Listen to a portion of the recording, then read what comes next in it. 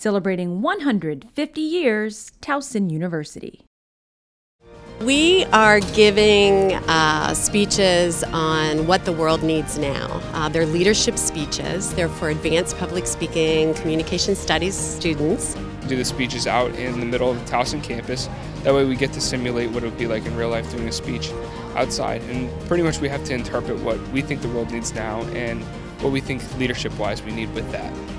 It is about reaching as many people as they can on campus in our Towson community and even beyond. We ask for parents and guests to come and visit and enjoy the speeches too. We had a mom come and join us and some different faculty members.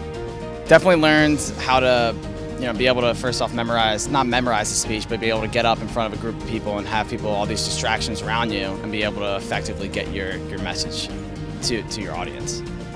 Part of public speaking is reaching as many people as you can, what your target audience is, but as many people as you can in today's world. And that's not always comfortable. And these students are pushing themselves to speak outside of their comfort zone. They have to speak in an environment where there's noise and there's background and there's unpredictability.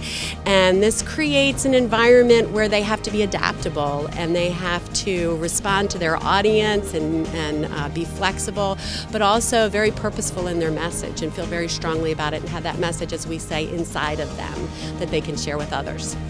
I learned a lot of things about just kind of trying to keep your composure. Like even when you mess up, that they don't know you messed up, so if you can keep it cool, you'll be good to go. But I think that was the toughest part. So honestly, I like speaking in front of people. It's a good time. I wasn't sure if that's what I wanted to do, but it's definitely nerve-wracking, but it's a good time. This has been a production of Towson University. Visit us online at towson.edu.